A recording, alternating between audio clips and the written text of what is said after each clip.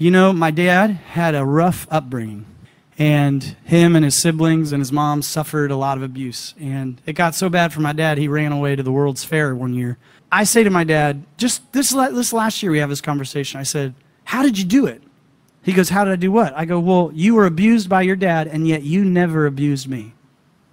That's kind of stuff can get cyclical and get handed down. How did you break that off? And he says, I was listening to this sermon in Omaha, Nebraska, and the pastor said, if you want to be forgiven by Jesus, you must forgive others.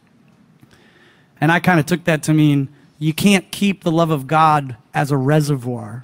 It has to remain a river, right? I said, okay, so what did you do? He's like, well, after I heard that sermon, I go, I got to forgive my dad. So I wrote him a letter. And I said, oh, you wrote him a letter saying I forgive you for all the terrible stuff you did. And my dad, he goes, what are you talking about?